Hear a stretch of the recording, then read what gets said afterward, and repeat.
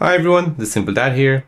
In this video, I'll show you how to extract text from your photo on your Samsung device. So this feature basically uses a camera or an image to detect and extract printed or handwritten text and converts it into editable content.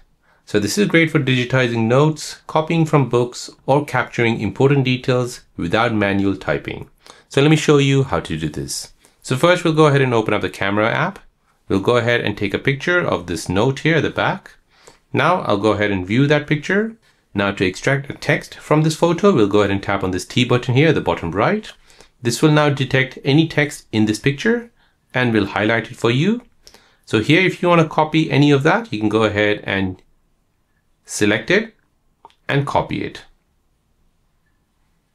Copy, you can select all or you can share it. I'll go ahead and tap on copy and I want to go ahead and copy this to my message. So here I'll go ahead and paste it. So as you can see, it has now copied whatever it has seen on that photo. So there you go guys, that is how to extract a text from a photo using your Samsung device. If you're new on the channel and you want to find out more about your iPhone, your Android phone, or any other social media apps, then don't forget to subscribe to this channel to become a part of the Simple Dad community. Hit the like button if you find this video useful.